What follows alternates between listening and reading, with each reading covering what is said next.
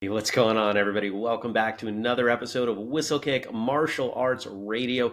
And on today's episode, Andrew and I are going to tell you everything we've learned about running martial arts events. If you don't know, we host a few events. We've hosted them for several years. And guess what? We've gotten better at doing it. So we're going to bring you behind the scenes on what we've done to make those events better so you cannot make the same mistakes that we've made. You can learn from us, right? If you're new to the show, thanks for being here. Welcome. My name is Jeremy Lesniak, joined by my good friend Andrew Adams. And here on Martial Arts Radio, we have one goal in three parts. Maybe it's three goals? I don't know. How do we say that? We're here to connect, educate, and entertain the martial artists of the world en route to Whistlekick's big overarching goal of getting everybody in the world to train for at least 6 months. Why? Because we believe martial arts brings out the best in us. And the world could stand to be a better place. People could stand to be better versions of themselves. And so we're doing everything we can to encourage people to train and to keep them training. And that's why we do what we do. And if that mission resonates for you, maybe you're a passionate martial artist and you think, you know what, Jeremy, yeah, I know martial arts has made me better and I want other people to experience this. Or maybe you're a martial arts school and you say, you know, I would love to be able to connect with more students and help them along in their life's journey. Well, head on over to whistlekick.com because we don't just do one or two things. We have Whistlekick Alliance, which is our program for martial arts schools. There's nothing like it in the world. It's pretty incredible.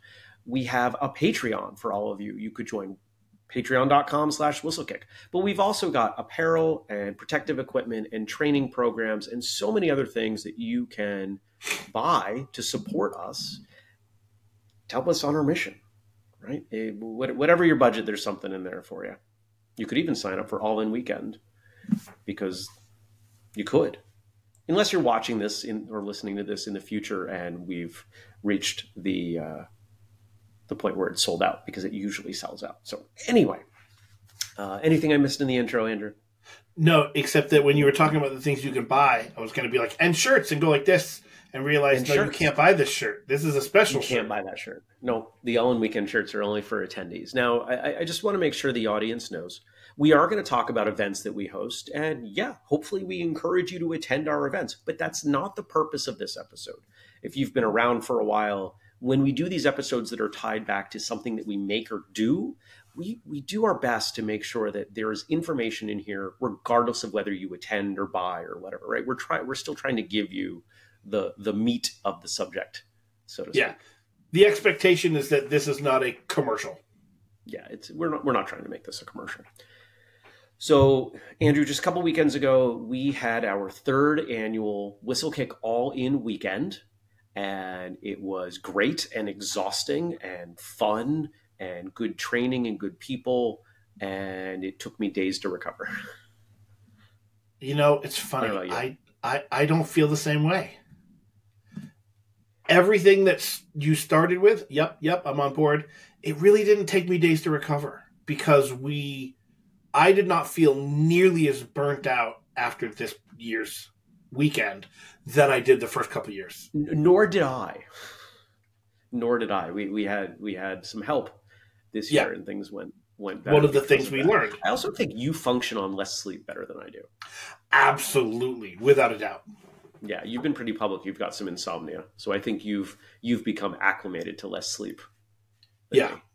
But that weekend, you know, we do early morning trainings. I mean, we were up and training at 6:30 in the morning.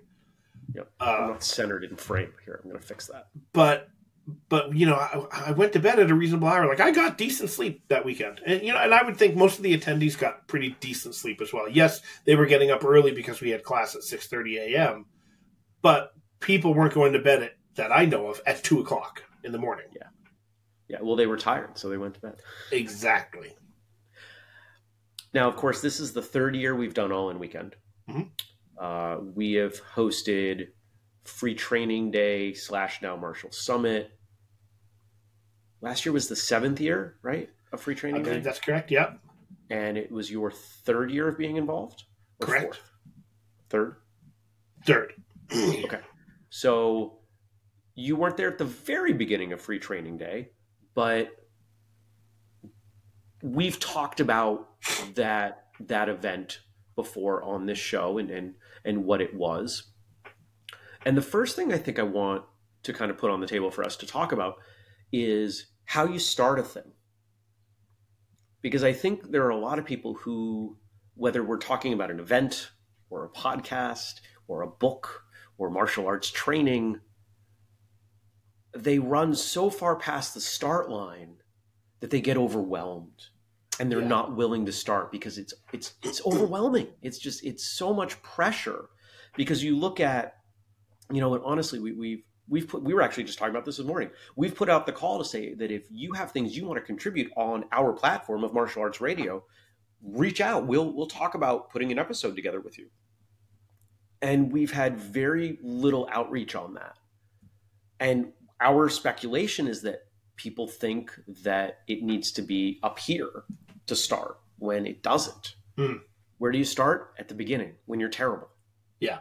A journey of 1,000 steps starts with but a single step, right? You have to start somewhere. And my initial advice to anything you're going to do is to start small. It doesn't have to be way up here, and you don't have to do you might have these ideas on, I want to do this and I want to do this and this and this and this and this and this and this and this. This is going to take me forever. I'm just not going to do it. Well, what if you do an event that only has this, this, and this, and that's it? Like, that's still an event. When we put on events now, because we've gotten a lot more clarity on what makes a successful event, there's what you do, what you don't do, and what you leave to chance. Yeah. And you might think, if you never put on an event before, that the leaving to chance is terrible. And my instinct early on was I wanted to leave nothing to chance. But what we found, and it may seem counterintuitive, is that openness for at least some of what you do is where the absolute best things are going to happen. Those organic moments. Yeah. The things that at every event you and I have thrown, which now at this point is 6, 3 all-in weekends and 3 free training days. At every single one of them, there have been things that we did not plan that made the event so much better. And some of those things they happened organically, and we're like, well, we can't change this. This was so good. Like, next year we have to do this as well. And I think there's something to be said for planning, quote unquote, planning for what's unplanned. Yeah. And a great example, at the very first all-in weekend, we had pretty much every minute of the day scripted. There were some breaks, but we had people running with training until late into the evening. The whole time. And one of the things that you and I noticed pretty quickly was that people loved the training. They were having a great time. But by about midday, about halfway through, these people had formed such strong relationships with each other that they wanted social time. Yeah. And I remember this very vividly. You and I think it might have even been your idea, that we stepped aside and said, they need some space. They need more time. Let's cut this session off. Let's extend this break and let them hang out. Yeah. Give them that opportunity to bond. Here's another example from the first year that we hadn't necessarily planned on, but it just happened, is people signing shirts being such a big thing. Yeah. We're both wearing all-in weekend shirts. It's called all-in weekend because we thought, if you're going to come to this event, you're all in. You're going to live on site. You're going to eat there. We're all going to sleep together. Like, this isn't like, and nothing against these types of events, but a martial arts event where you go and you get a hotel room and people are all over in different places. It's a different experience. We wanted to create something different. We didn't want that type of experience. We wanted everyone to be all in, so we called it all-in weekend. And so the first year's logo was, and I'm not going to tell you, you're going to have to watch on YouTube. That's right. So here was the first year's logo. Obviously has something to do with all in. Yeah. And then last year's logo is this one here. Again, I'm not going to tell you what it is. You got to go to YouTube to watch. And then And then we're Jeremy's going wearing this year, last year. right? And we've This already got year's. next year's plan, and some of you might be able to guess if you're watching. There's a theme here. But what we found is with the first year shirt, it is a white shirt, and we had lots of Sharpies around because people wanted to, not people, you and I wanted people to wear name tags. Yeah. So there were We do lots of name tags Sharpies at all of around. our events, by the way. Yeah. We can talk about that in a minute. And so people were like, will you sign my shirt? And I'm like, oh, yeah, great. And everybody ended up, not everybody signed every shirt. Some people didn't want their shirt signed, but we left that as an option. And it was a thing last year and was absolutely a thing this year as well. So it wasn't something that we necessarily planned on, but was something that people really got enjoyment out of. Yeah. Name tags.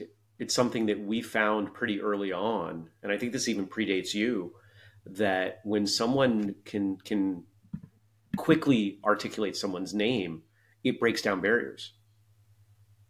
And it has been so powerful for us at our events that at my martial arts school, everybody wears a name tag, including me, every class. Interesting. Makes it a lot easier for me as an instructor when I have new students, especially if I have several join at once. Yeah. Which happened 2 weeks ago. I think we had three new people on the floor at one time.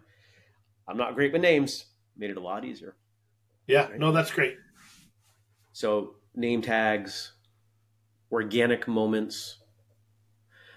One of the things that, let's come back to where those organic moments come from, right? It's the space between here's what you do and what you don't do. It's guardrails, it's parameters. Those are words that come up a lot with kind of the whistlekick ethos at not just events, but how we train and things like that. And if you leave things completely open, people don't know where to start. But if you give them a starting point, I want you to do this, right? Like the number one way I use AI is to give me a starting point. Hey, sure. I'm going to write an article for Martial Journal. What should I write about?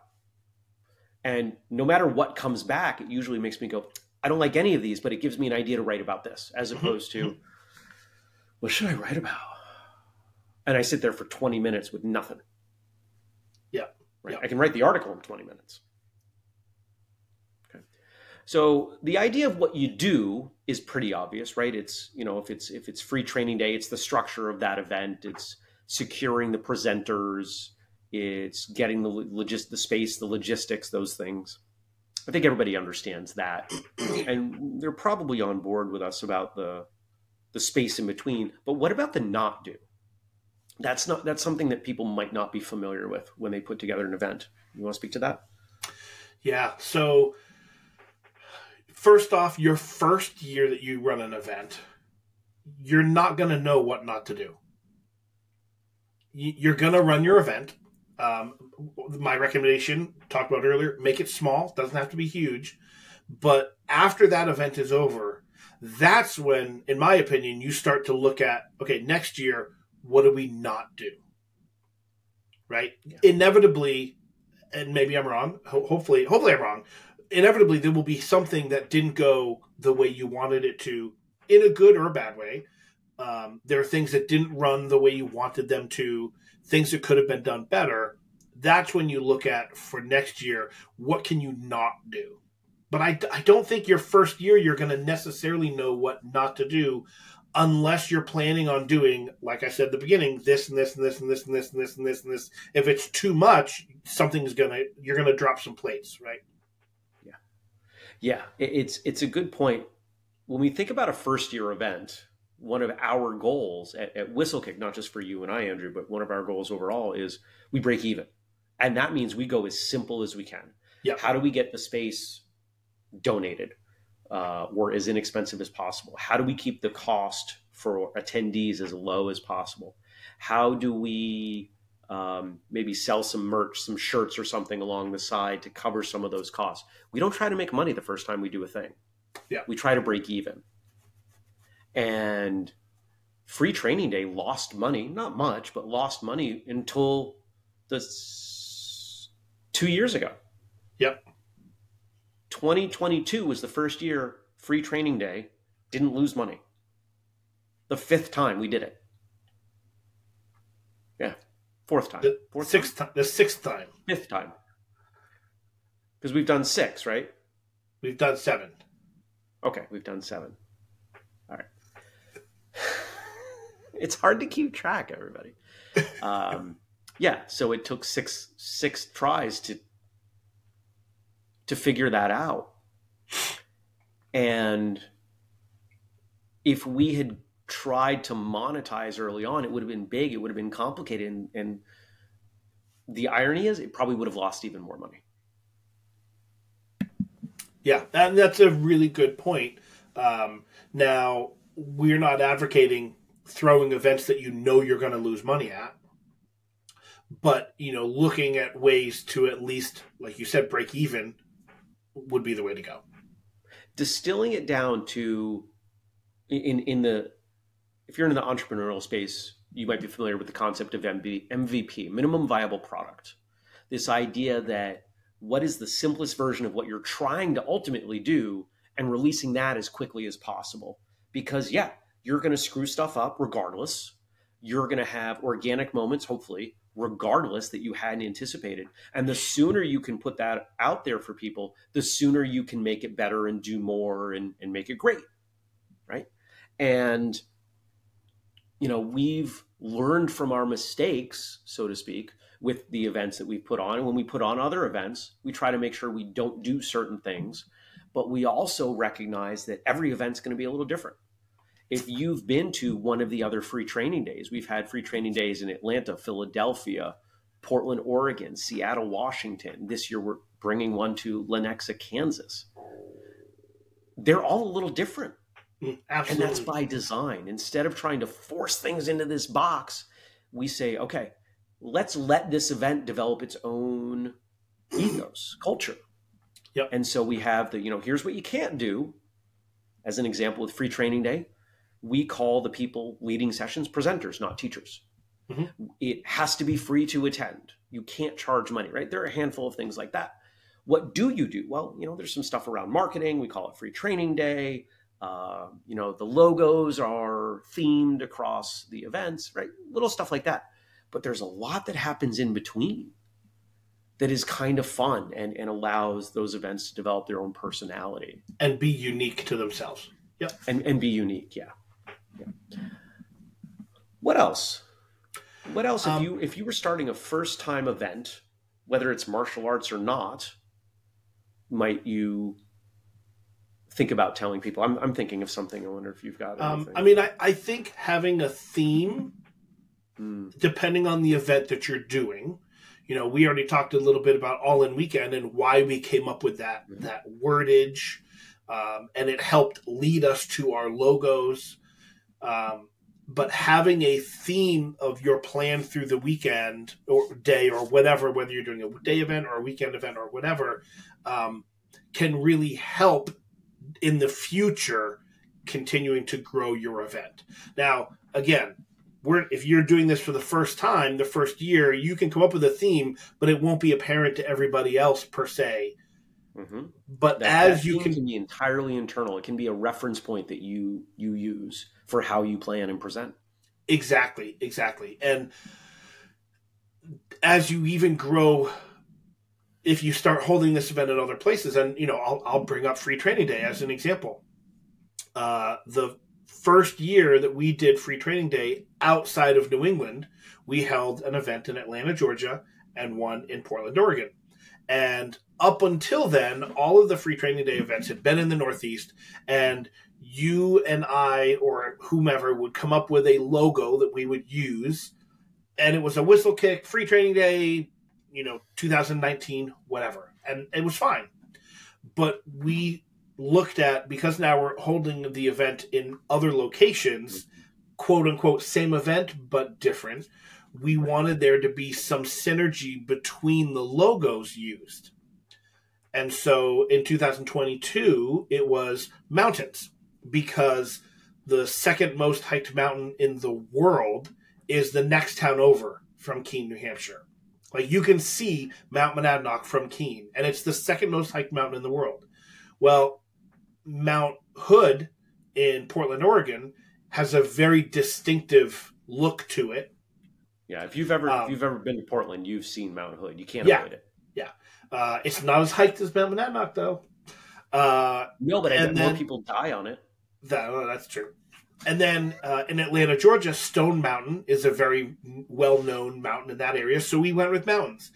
Last year, we went with trees. So each tree on each shirt for Northeast, Mid-Atlantic, and Pacific Northwest in Seattle was a tree native to that region.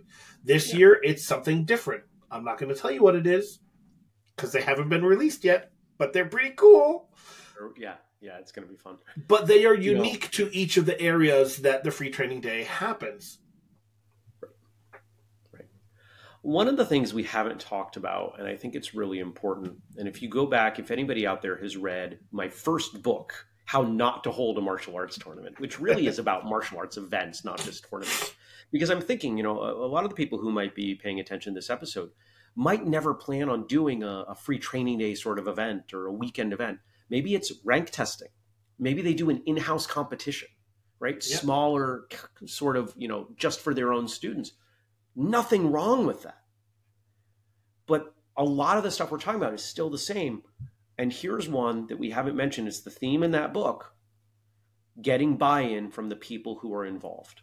And that, if you don't do that, a lot of things can go awry regardless of the kind of event. So for example, let's say you're having a rank testing, and in your world, rank testing is something that you try to get your whole school to, and families. You want everybody to be there. Well, how do you get them bought into the idea of watching that? Well, if all you do is put out chairs and expect them to sit there for 6 to 8 hours, you're not getting buy-in. They're going to come once, and they're probably not going to come again. So how do you do that? Well, you could do things like having food. You could make sure they knew that, if you're not watching your loved one testing at that point, it's okay to go out here, or maybe there's a separate area, or maybe you're telling them your loved ones will be testing from this time to this time, but we want everybody here for the celebration at this time, right? There are a lot of different ways you could do it. And what I think that really requires is temporarily put aside tradition, put aside history, put aside habit, forget about that for a moment. You can always bring it back and say, if I was going to design this event from scratch, and here were the things that were most important to me. So if having everybody in your martial arts community attend these events, this particular event was really important to you, well, you'd want to make sure that it was convenient, it was inexpensive, it was entertaining, and that you avoided distractions in competition, right? Don't have it on the same day as the town fair or something, right? Yeah. And that makes sense. Obviously, you're going to want to keep those things in mind. As your event grows, you also might want to consider how to incentivize the attendees that came your first year to come the next year. Yeah. This is something we're still working on, but we're getting better at. Right. We've done a few things, and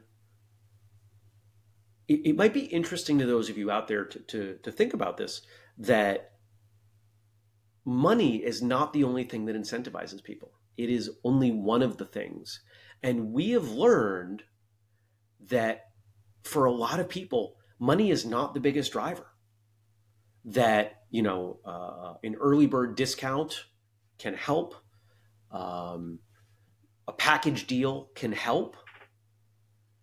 But other things that motivate people, social standing, whether that's, positive or negative reinforcement, right? Hopefully you're going positive, but negative reinforcement can still apply. Exclusivity, right? So one of the things that you don't see on the back of these shirts, and I don't think we need to try to turn around and show it, but they have numbers on them. My shirt, the 2024 shirt, has a number. What do we do for us, Andrew? Double zeros? Yes. Yeah, we have double zeros on the back, and then everybody else has a number based on the order in which they signed up, which we tested a theory. We thought, you know what? I bet that will encourage them to sign up early. Guess what it did? Yeah. It worked better than the financial discount alone. Yeah. Because just as an aside, for All In Weekend, if you attend, you get the best possible pricing for next year if you sign up really early, before we even release it to the public. Yeah. So what that means essentially is those people that attended 2024's All In Weekend, they were given 2 weeks to pay for 2025. They got the best price available. The only people that will get that price is those that were there in 2024. So as of this recording right now, you can go, excuse me, we still have some spots available for All In Weekend 2025, but the cost right now is, I'm racking my brain, $309, right? The people that registered that were there last year, they paid less than $309. They got a discount. And if you attend, it wasn't a huge discount, but it was a discount. If you attend in 2025, you will get the lowest price possible to pay for 2026. Now, getting back to the number thing, and I'm not going to mention his name, although he has publicly said so. There is a person that this year had the second highest number. So he was the second to last person to register. And his first year was last year, 2023. And again, that year he registered very late. And then for 2024, he registered very late. Because we didn't make it compelling enough for him, because it wasn't just about money for him. Correct. We gave this 2-week window to purchase for next year, and he was one of the 60% of people that registered for next year, paid for it full in advance because he values the weekend enough, and he made it publicly known, I did this because I wanted a low number. It's just a number on the back of a shirt. Yeah, it's bragging rights, right? It's exclusivity. It's fun, right? We're trying to make this fun. So what are some of the other things that incentivize people? We said money. We said social standing. Mm-hmm. We said exclusivity or scarcity, right? People like things that other people don't have. What are some of the other things? Those are the biggies. I'm sure we're leaving something off the table. I mean, getting something different. Last year, if you registered by a certain time, you would get extra perks. So you would get a water bottle. Last year, attendees got a whistlekick All In Weekend 2023 water bottle, and a notebook and some other things, themed for the event. Yep. One of the other things that you can do is offering, and this is something that if my students are watching this, they will probably be public before we release this episode, but maybe not. One of the things that we're going to start doing is having classes for blue belts and up, specific classes, right? Not every week, but hopefully that will incentivize people, because I'm finding some of my students, rank isn't a big deal for them. And we've talked about that on the show and why I'm approaching that a little bit differently, but they all want to train more and they all want to learn more. Okay, well, so we're going to gatekeep this class behind being a certain rank. Mm-hmm. You could do the same thing with your event. If you have attended this event, you also could go to this event. Or if you've done X, you could also participate in Y. Mm-hmm. We're at this interesting point in the world where I think physical goods, they've become so cheap. Most of us can afford most of what we want. Definitely almost all that we need, right? And if you can't get everything that you need, you might not be listening to the show, and you might have other concerns. So let's put that aside. But if I want, clothes, I can buy clothes. They might be cheap clothes, but I can get them. So because that has happened, I'm watching people put more priority on experiences.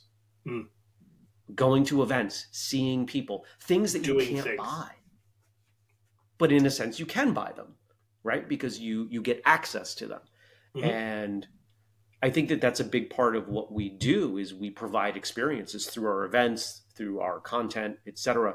Things that you have to spend maybe some money, but you have to spend your time. Yeah. because time is the one thing we can't get back. Yeah, good point. Okay. So we've talked about a lot of things, the do's and the don'ts and the space in between. We've talked about incentivizing. We've talked about starting small, break even. We've talked about a bunch of that stuff. And I got the sense that people are probably wrapping their heads around this. Is there anything we've missed? I'm not sure, but I'm hoping that our listeners will tell us. Yeah. If there's something that we haven't talked about that you have a question on, please let us know. We can easily do, a part 2 of this episode. If you have a very specific question, reach out. We will help you. If you're not in the Facebook group, Martial Arts Radio, we can, you can post a comment in there. You can post it at whistlekickmartialartsradio.com. It's so many places. If you want this information, and let's be honest, if you ever want to hold an event, we would love to offer you some advice. Maybe it's an event we can partner on with you. We've got some things that we do really well at Whistlekick, and we've had the opportunity to help some folks have more successful events. Sometimes there's a profit arrangement. Sometimes there isn't. Sometimes we just we trade for putting our name on it, right? Like sponsored by, right? I throw back to the beginning of the episode. We said it in the intro. Why are we here? To get people into training and keep them training. And if your event is going to help people, make them excited, get them in the door, well, let's work together on it. Absolutely. Awesome. Last chance, Andrew. Anything else? Nope, I think we're good. All right, cool, man. To the audience, thank you. Reach out if you need. Jeremy at whistlekick.com, Andrew at whistlekick.com. Our social media everywhere you can think of is at Whistlekick. If you want to support us, if you're a school, please check out Whistlekick Alliance, wkalliance.com. If you are an individual who does not have a school, check out the Patreon, patreon.com/whistlekick. And of course, whistlekick.com for all the things that you might buy, including all-in weekend registration, which you can't get a discount on. We don't do discounts on events, but you could use the code podcast15 to save yourself 15% on a shirt or a training program or one of our cool dragon hoodies or protective gear or a whole bunch of other cool stuff that's over there. So if you haven't checked it out in a while, go ahead, check it out. And I'll tell the audience, if you go to whistlekick.com and buy a t-shirt, I will personally make sure you can get into free training day for free.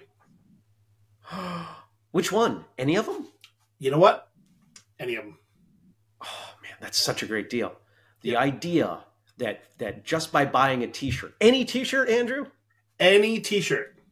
Any t-shirt. And we've got some t-shirts on there that are barely $20. We do free shipping on all that stuff. Anyway, so for about $20, you could get into 4 different free events for this year alone. Yep. There you go. I can't think of a better deal at all. Love it. And in case you're listening to this and not watching this, and maybe you're a little distracted because you're listening while you're doing other things, that is all satire. It's free training day. It doesn't cost anything. All right, let's wrap here. Thank you, my friend. And thank you to all of you out there. I appreciate you spending some time with us today. Until next time, train hard, smile, and have a great day.